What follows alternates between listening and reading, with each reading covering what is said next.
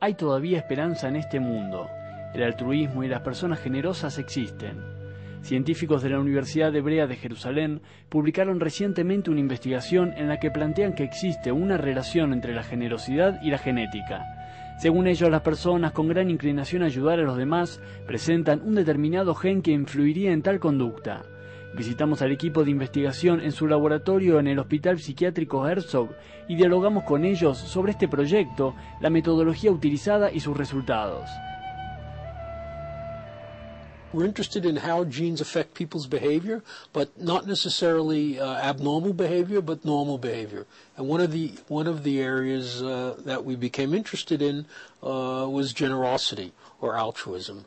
And altruism itself is an interesting problem. Humans, I think most people would agree, on the whole, we're an altruistic species. So we're willing to help conspecifics, other members of our species, which is somewhat unusual in the animal world, although there are other animals that do that kind of behavior. Para esta investigación, 203 personas participaron de un juego por Internet en el que se midió su nivel de altruismo.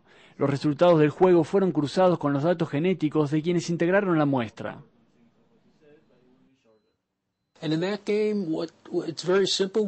I give you a certain amount of money, say 50 shekels, and you can either keep all that money or you can give some of the money away and it'll go to some other, say, student at the university, but you don't know anything about the student. You don't know if he needs the money, doesn't need the money, you're never going to meet him. So if you tell people this game, most people would just assume that everybody's going to keep all the money. And that's what classical economics or in some sense, classical evolutionary theory predict, and kind of maximizing your profit. There's no reason to give anything away because you don't gain anything by that. It turns out that that's not the case. That in fact, not only in Israel, but in America and Europe and other countries where they've played that game, people give a certain amount away, and only maybe 20% of the people keep all the money for themselves. In the study that we did, we actually had a priori hypothesis. We had a notion which gene we should look at. So we didn't just pick randomly one of the 30,000 genes. As I said, we picked a gene which we thought might be related to this kind of generosity. And there are techniques today we could see in our laboratory that you can take DNA. The students do a mouthwash.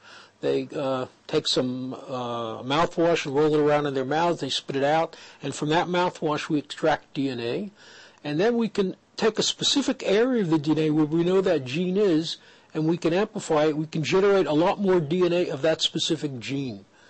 And we can measure, we have a machine that essentially measures the size of the DNA fragment that we've made. So we can group people on how long that particular area of the DNA is. We were fortunate that it was really a multidisciplinary effort, and we had a lot of good help. We had Professor Epstein, who led the genetic element. Professor Gary Bornstein, who came from the behavioral economic perspective, and Ariel Knafo, Dr. Ariel Knafo, who has the psychology and the twin studies. On top of that, we had a lot of people help with the recruiting of the game. They did the genotyping, the DNA extraction. So there was really, and you could see in the article itself, we have something like 12 or 13 authors.